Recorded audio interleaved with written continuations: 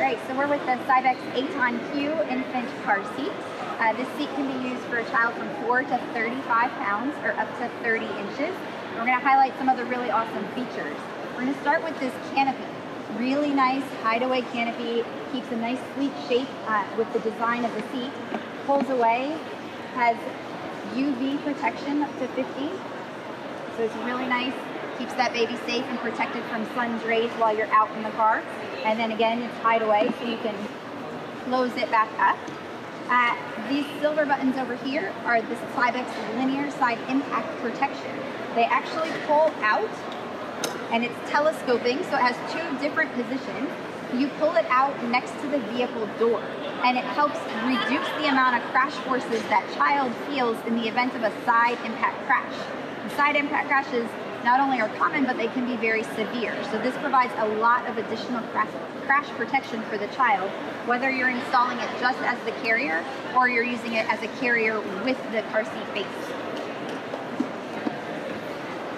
Inside the seat, we have a no rethread harness with an adjustable headrest. There's 8 harness positions that you can raise and lower. And when you raise and lower that headrest, it changes the harness height so that you can get the proper fit for the child in the seat. When kids use the seat rear facing, they want that harness to be at or below, coming from kind of back behind the shoulders. So you have that option to raise and lower that to those 8 different positions. There's also an insert in here that sits behind the baby's back, and when you're positioning a smaller infant in the seat, you can actually roll up the bottom of the insert to make that child positioned a little bit higher in the seat and give them a little extra cushion, and then that will flatten out as the child grows and you raise the harness system up. Has a 5-point harness, has harness covers to keep the child comfortable. It's an easy one-hand adjustment, so as you tighten and loosen, you push the button and pull out the straps to loosen the harness, and then you pull the adjustment to tighten the harness. So when you're positioning an infant in the seat, you'll place the infant in the seat. They're sitting on the infant insert, so they've got additional cushion behind their back. Again, you can raise and lower the headrest. All you do is pull this gray tab, and you can raise and lower it as you need to fit that child's shoulders.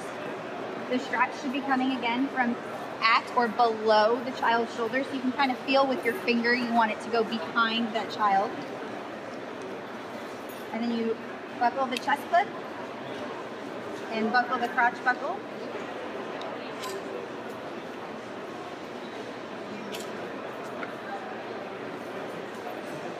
If you pull up and out, you'll make sure you've got it nice and snug over baby's hips, and then you can just pull to tighten.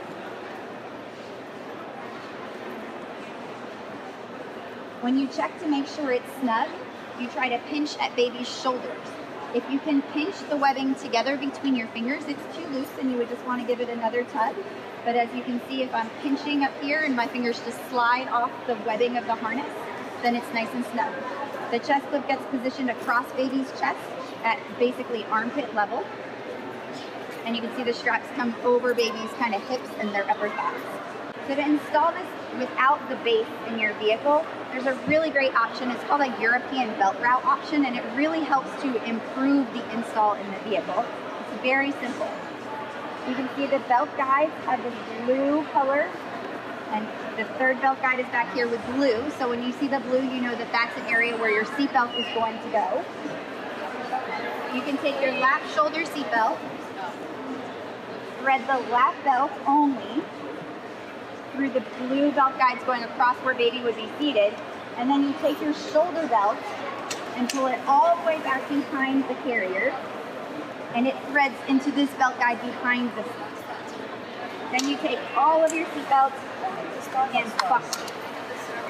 You still want to make it nice and snug, so you can push in the seat, and then take all your excess and gather the excess back up. To check to make sure it's nice and tight, you grab it where you have it installed. This is the belt pack.